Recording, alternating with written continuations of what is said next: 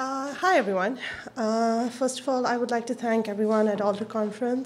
It's wonderful to be here and talk about diversity in tech industries. I am not a tech person. I'm an educator. And my talk, as you can see up there, is Barriers to Access, Web Illiteracy, and the Resulting Fears Amongst Gatekeepers. I personally am an educator. I have lived and worked in Pakistan for about 6 years before moving to Canada. And the talk today is pretty much based on my master's thesis. And I'll talk about that a little bit in a minute. But I also wanted to, I guess being an educator, I don't like talking to people too much. So this is actually what I call a roundtable. So I'm going to sort of set up the stage a little bit. I'm going to transmit, and then I would like to open this up for discussion as much as possible. And I forgot to start my timer. How's that? So this was my basic research question when I went into researching for my thesis. It's all nice and technical and all of that, but it basically comes out of the fact that we talk a lot about what is happening in the industry with technology, the new developments and all of that. But what we forget is, again, as an educator, I like to catch people early. Let's get them committed to the cause early. But what I was seeing is that parents are often reluctant to let their children experience technology in not a meaningful way. I mean, but their attitude is what I guess I would say limited. Again, I'm going to go through these really quickly. These were, I was focusing on the Pakistani immigrant community in the GTA. I focused on middle-income families because I didn't want the financial access to technology to be there. I understand that there are other barriers, mostly financial, that would come up. But for this study in particular, I did want to see, well, when you have that privilege, what do you do with it? How do parents encourage or discourage their children from using these technologies? What are considered good or appropriate uses of technology? Now, one of the assumptions I made for this study was that these parents are middle income here, but they are from privileged backgrounds from where they come from, by extent of which they are here. And therefore, they're decision makers, they have cultural capital, they have a solid education behind them before they can even think of immigrating to Canada, unless you're in a refugee status. But again, with the middle income, you sort of don't have that happening. So really, it comes back down to the research question, which was, what are Pakistani immigrant parental perspectives and their attitudes on how their children use new media technologies, and how do they encourage or discourage its use and monitor access with respect to children's safety, their culture, and their values. Now,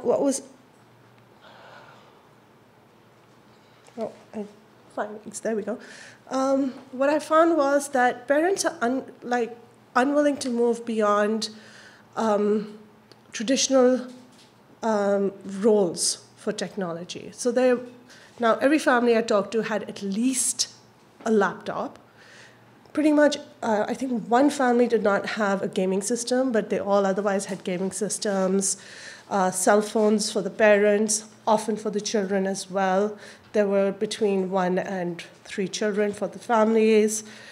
And but all this technology was to be used for a specific purpose. This is the appropriate way you use a computer. This is not. And their lifestyles, they pretty much wanted what their lifestyles as children was to be recreated with their children. Now that's sort of an unrealistic goal because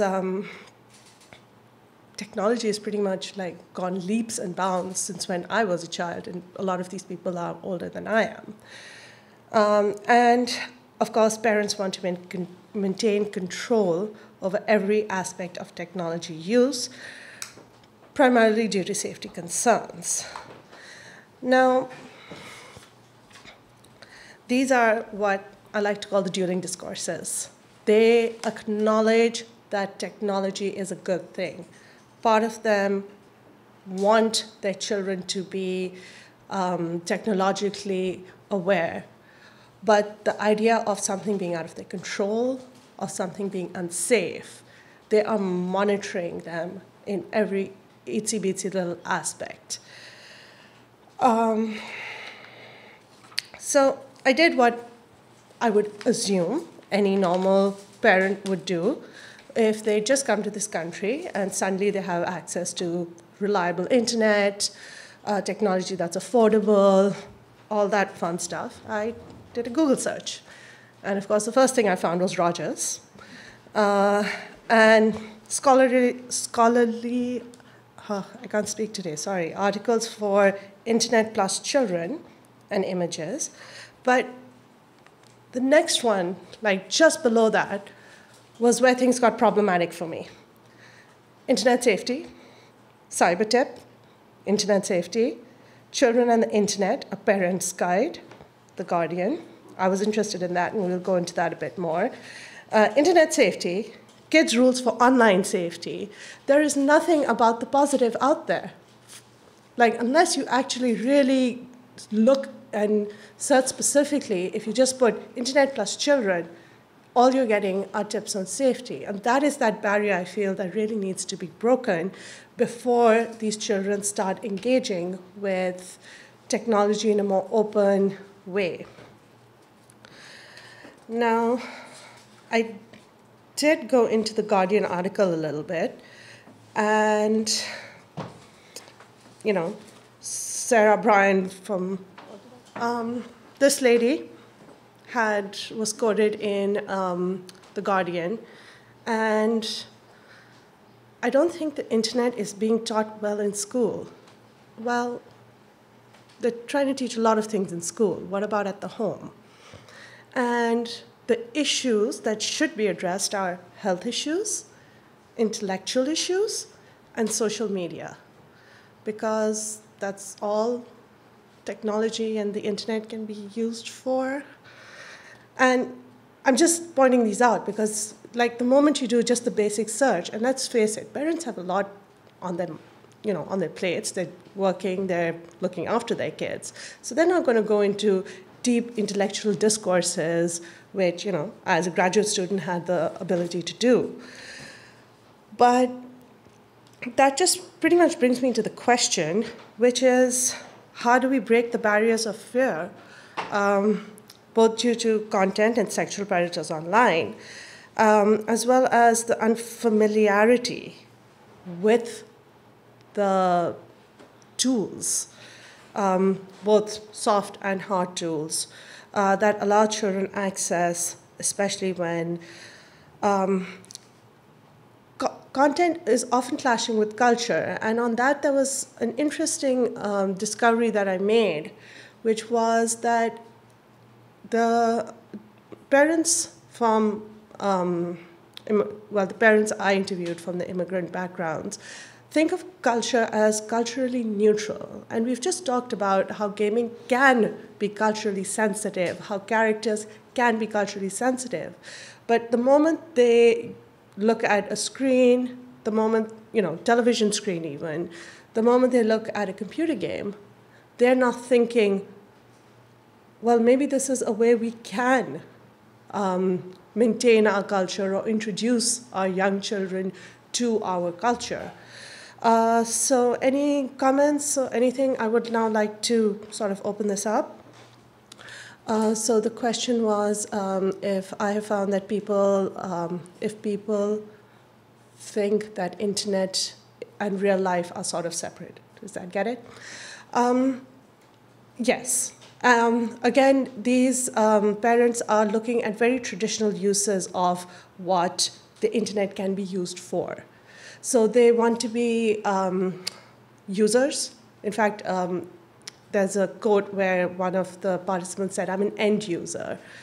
So they're happy for their kids to be online to research, which is an extension of the traditional encyclopedia, for example, and they're fine with teachers having children type out assignments.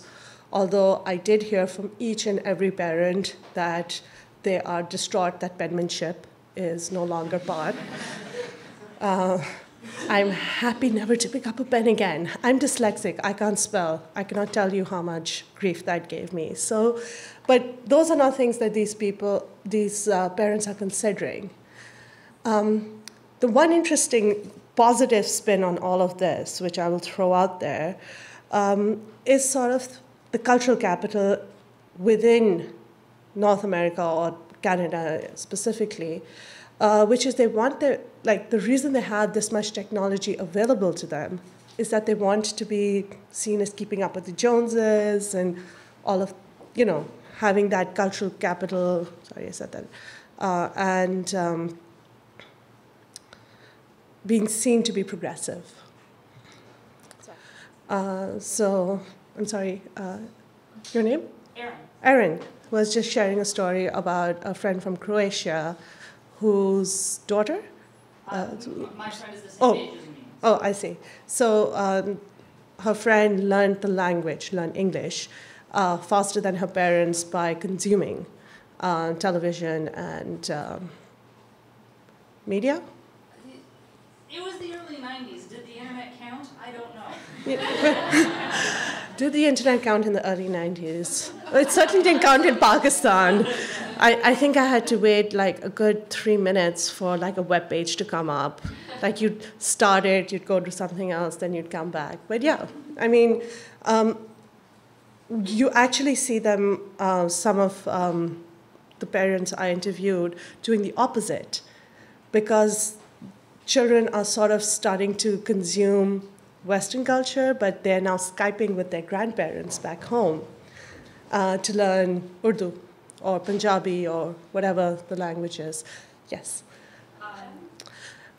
So yes, the comment was that in the US, most internet providers are required to regulate with a minimum of 13 and above, so that children can't really access with their own accounts content on the net. And it would be great to have spaces where they could do that, even if in collaboration. Yes.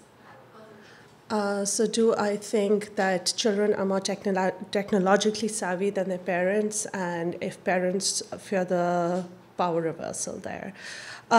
Children are definitely becoming more technologically savvy than their parents.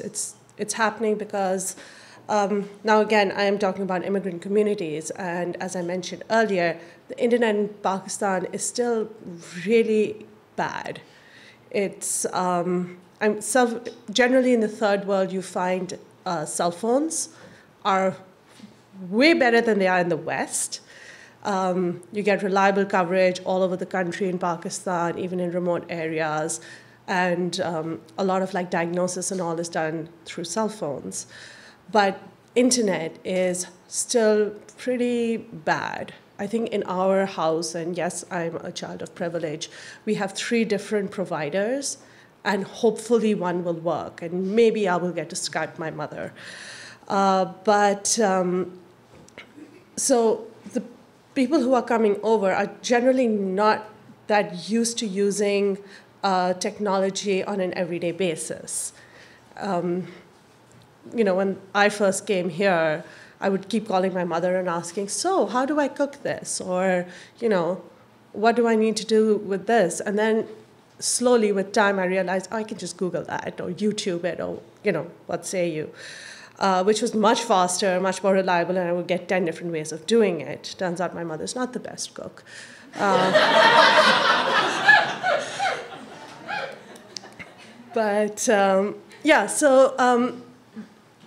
Even so, I mean, my use of technology is probably not the best in terms of it. I just started late. And so, yes, there's definitely that role reversal. And again, it was that end user comment that really worried me because, yes, there are issues of safety on the net, but, and this was a project I was trying to get started, it sort of didn't, where you can still post your artwork, your materials online and be part of a larger discussion just about that without any other of your personal information coming up. And that can be pretty much international. But parents are so concerned about, the health and safety issues and all of that, that they're just not even considering that. Whereas, with other things, like a book, they will read it first. But they will not sit on the internet with their child just to make sure. And I understand those safety concerns are real. So I had a thought, which I have forgotten, but okay. Any other comments? Yes. So, we all know how, Aloha just came out, and there was that whole controversy about whitewashing it. So, technology, TV, internet, and all is sort of whitewashed, especially what these people are accessing. So it is not culturally neutral. But they are not thinking of that as a space where their children are becoming, for lack of a better word, westernized, even though that's ironic to say since we're living in the West. But they're concerned that that is happening, but they're not acknowledging the fact that it's happening through these mediums. And so they're neither stopping it, nor are they, they're neither stopping it, nor are they using it to their benefit, apart from the occasional Skype call. Oh, absolutely. The comment was that it's unfortunate that parents don't see the internet as a resource for cultural interaction because it is possibly the most open of the new technologies, whereas, for example, TV or film is more controlled by your big corporations. That was actually one of the points. Sorry, I will just get to you. What parents tend to do is actually depend a lot on official ratings. There was this one parent who was horrified because she was not letting her, and this was a friend, this was not part of the study, she was horrified because she was, very carefully monitoring her child watching The Walking Dead, and was like, oh, Game of Thrones, that's just fun and some fantasy thing, that's all nice. And for those of you who know Game of Thrones, it's not. It's really not. And one of us, I think, amongst the friends group managed to, convey to her, your child is watching Game of Thrones? I sometimes get offended by that. Sorry, yes. Yeah. Comment/question was that a lot of people are more focused on building the tech rather than getting access to it within the third world, I'm guessing, more, or in general.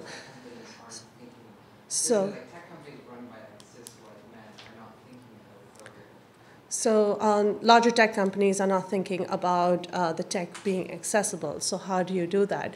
And that's sort of the question I'm trying to pose out there. Like, what do we need to do to break those boundaries? I have attended a couple of conferences and things where, more on the educational side, where they're talking about cheaper. But I feel that those are not the only issues that one needs to address. And in some ways, and sort of why I'm here today, is to sort of highlight this issue that in some ways I feel the discourse needs to change in terms of this is not just a cool gadget. This is also a tool, and this tool can be useful beyond, and it's not just a tool for the stalkers to use, but it is a tool for your child to use to find other people who are struggling with the issue. I'm sorry, I forget who, but someone mentioned the quizzes in our first talk this morning about just making your life easier sometimes through the resources that are online.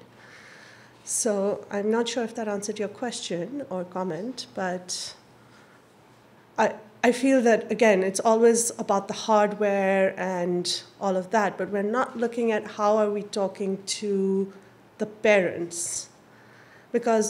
And these parents, by the way, are happy to have their children participate in the discourses around things. So I can't think of something, off the top of my head, but say Pokemon. They will be happy for their children to have Pokemon everything, bed sheets or T-shirts and all of that. But when it comes to playing the game and understanding that the game itself is developing strategy, is developing a lot of other tools, as well as then the social interactions that happen around it, as well as all the behavioral aspects, which is you have to take care of the cards, you have to, organize the cards, you have to learn all aspects of your card, again, back to strategy. All of that is sort of being ignored. They're just like, well, this is a game, so we need to not, do that. And of course, that extends into your gaming, online gaming, online anything. It's just, no, but this is online, and so it is bad. Yes? So the question was that there was a lot of controversy, can I say, about violence in video games, and is that discussion still happening? Yes, it is. I believe it's sort of skewed a little bit more towards sexual content and representation of, in particular, the female body. But I think it's now just become like that has sort of taken over the violence aspect. But I mean, this goes to my point of where parents are more and more relying on official ratings, where none of these parents would have even thought of. And this was an academic study, so I wasn't able to prompt them. But none of them even thought of actually playing that video game and seeing whether that was something they wanted their children exposed to. So, yes. So the question was, how do we, I'm sorry, your name? My name is Rushi? Srushi. Srushi, oh, sorry. I also have a cold, so all my sinuses are blocked. Srushi there was saying that, her experiences sort of match these, but it took her convincing her parents to join Facebook before she was allowed to get onto it. And, but the basic question was, how do we talk to parents about this?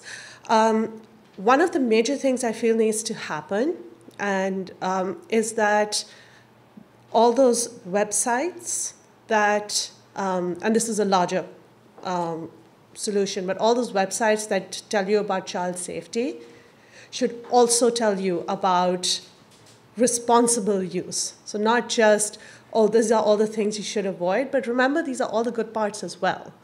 I think those discussions sort of need to happen together rather than in isolation of each other. And with respect to how to talk to your parents about that, if you find out, let me know. I'm still trying to get my mother to use a smartphone. It doesn't happen. I keep getting messages saying, my WhatsApp disappeared. I'm like, I joke with her. I said, well, you must have pressed the self-destruct button. And then she gets all panicked. But that's just me being me. But yeah, it's part of it is just getting them to use it. On the serious side of it. Part of them is just getting them to use it, engaging with it, and understanding that it is not the devil's tool. Although sometimes it is when it doesn't work. Yes? So the question was, a friend of hers is from a Pakistani immigrant family, and her parents were very conscious of internet security. So she secretly went around them and did what she wanted to do and totally went the other way. How pervasive this is? It's sort of pervasive. The problem is that, yes, that is going to happen, which is what my parents were very cool with me. They said, do what you want. We better know, however, because when you get into trouble, and you will get into trouble, we don't want it to come as a surprise. But so yes, it happens. There's no real way, and my study was far more limited than the entire community to be able to answer that question accurately. But you actually have a lot of literature about this happening in general in the immigrant experience, because values that are coming from other countries do not necessarily mesh with values that are pervasive in Canada. So there was actually a great article I read about this, which were called like the different spheres and how permeable those spheres were. So is your school life and your home life permeable? Or are you hiding, leaving the house in one outfit and going and changing at a friend's house? And how much stress that causes. And whereas children will, skirt around the boundaries, the more, that still limits their time. There's a certain amount of time they will spend at home, so they don't get that opportunity to explore, which, as much as I have learned on my computer, I have done through exploration, and that's really the only way to do it, unless you're getting into hard languages. But I think I'm at about time. So I hope that brought up another issue for all of you. Thank you for bearing with me. And